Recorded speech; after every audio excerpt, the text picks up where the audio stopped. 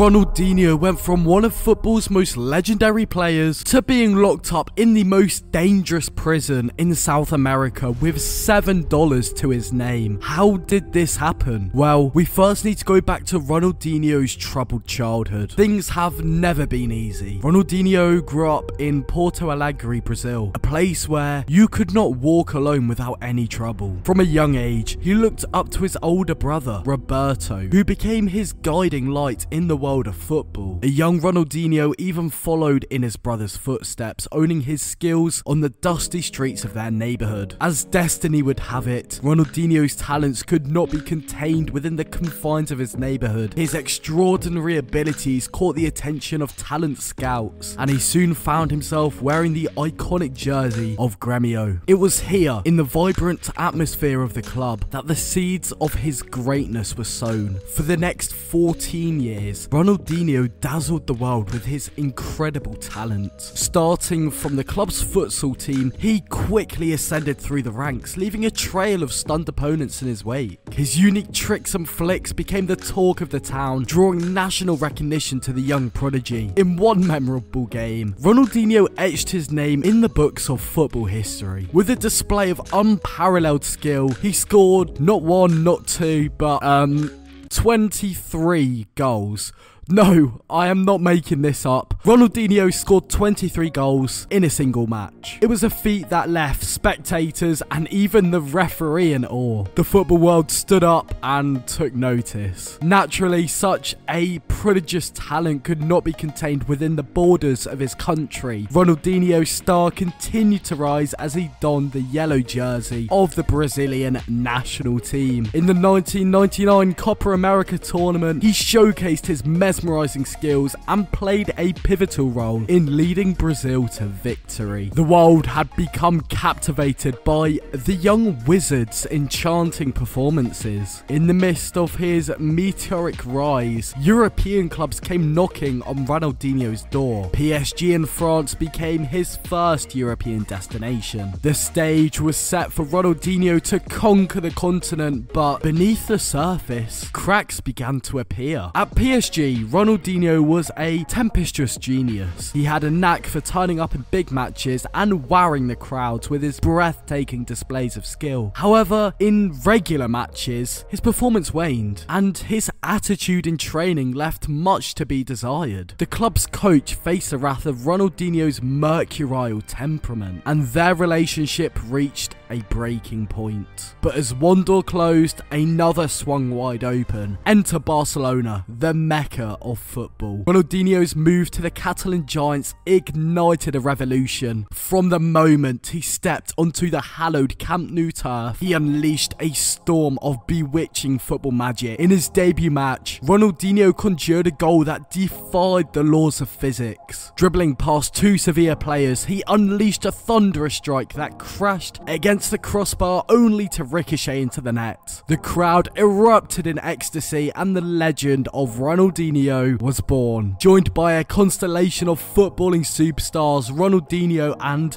his merry band of geniuses took the world by storm. The likes of Samuel Eto'o, Deco, and a young Lionel Messi joined forces with Ronaldinho, forming an unstoppable force. They swept aside opponents with breathtaking ease, leaving defenders dumbfounded and goalkeepers grasping at thin air. But it wasn't just his performances on the pitch that captivated the world. Ronaldinho's off-field antics were the stuff of legends. When he wasn't dazzling audiences with his artistry, he was busy organising impromptu samba parties in the locker room.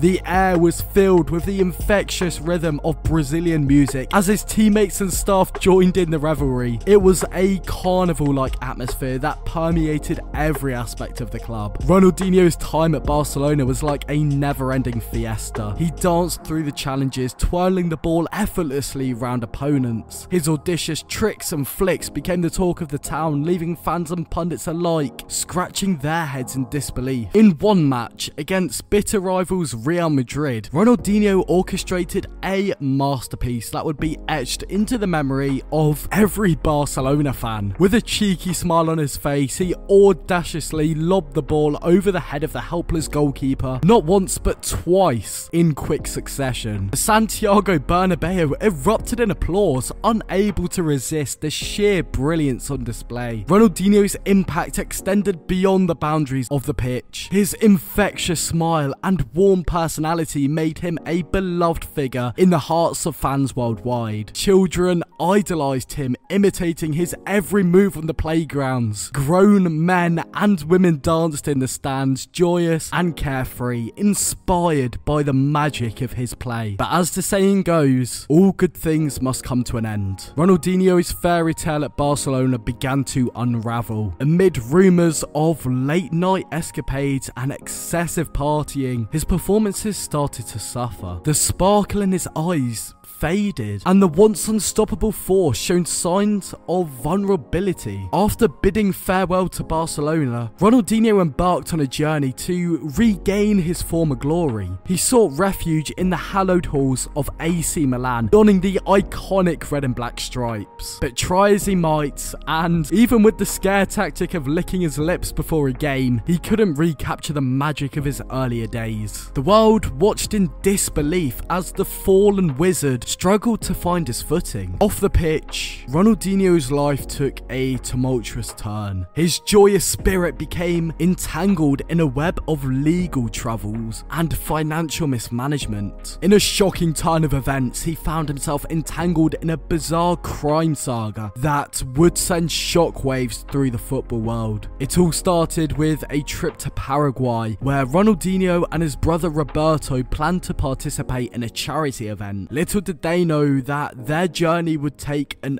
unexpected detour into the realm of international intrigue. In a stunning twist, they were arrested for entering the country with fake passports, unleashing a media frenzy of epic proportions. Ronaldinho, the man who once brought smiles to the faces of millions, found himself locked behind the iron bars of a maximum security prison. The once luminous star was now confined to a world of concrete walls and barbed wire. His infectious smile, replaced by a stoic impression, navigated the treacherous waters of prison life. But even in the darkest of times, there was a glimmer of hope. Ronaldinho's indomitable spirit remained unbroken. He became a beacon of light amidst the shadows, bringing joy to his fellow inmates with impromptu football matches. The prison walls reverberated with the echoes of his laughter and the thunderous applause of his newfound fans. In a strange twist of fate, a certain pandemic came to Ronaldinho's rescue. As the world grappled with the spread of the virus,